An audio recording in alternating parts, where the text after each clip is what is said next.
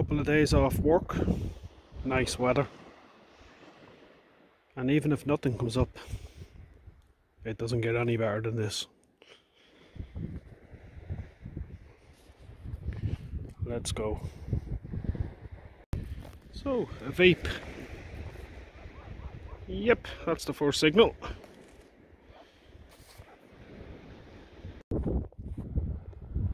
So that would be the first coin of the day, and that took about a half an hour.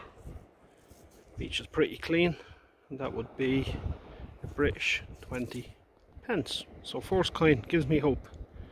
On to the next one.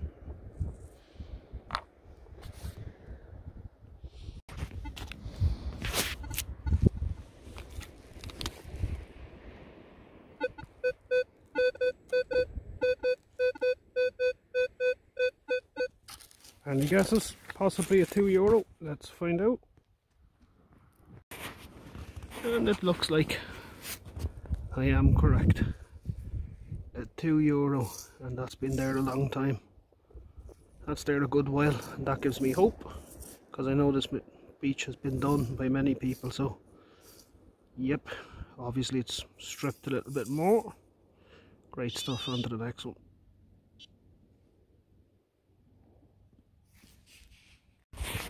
And another coin, 20 cent.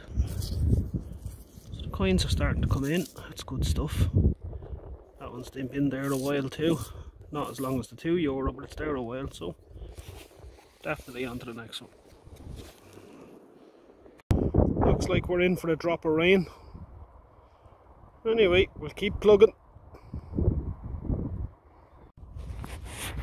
And this here is what's left of a thimble, and that's going to be early 1900s, I'm guessing. Yep,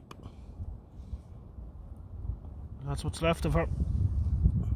On to the next,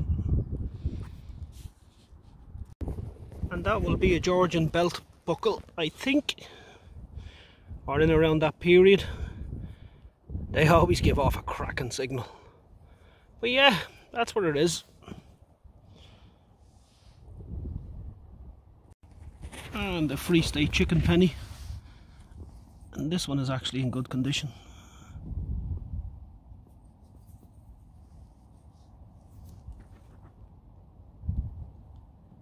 On to the next one.